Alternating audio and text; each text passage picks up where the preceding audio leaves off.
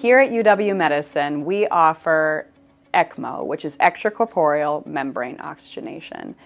This is the form of artificial life support that's been able to rescue people when they otherwise wouldn't be able to survive from severe heart or lung failure.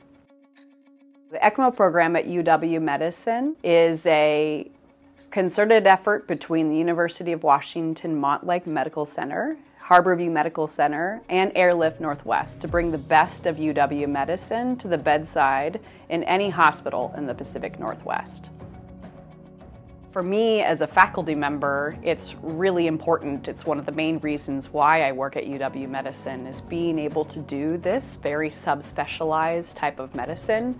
It gets me excited to work on program development and building and to, enhance my physiologic understanding of medicine and to be able to teach all our trainees, our fellows, residents, also fellow faculty about this incredible resource that we have at UW Medicine.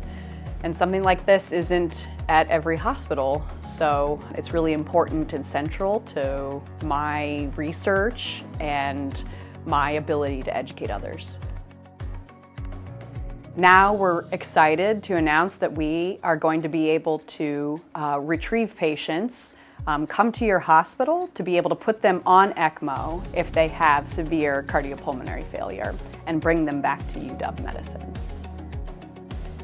Being able to offer this, my hope is that UW Medicine can be that resource for the entire Pacific Northwest, along with collaboration with other ECMO centers, to be able to work together and take care of all the people in our region. Take really good care of them because our systems have to work together to funnel people to the places where they need to be, and my hope is that we have this well-oiled system of collaboration across our region.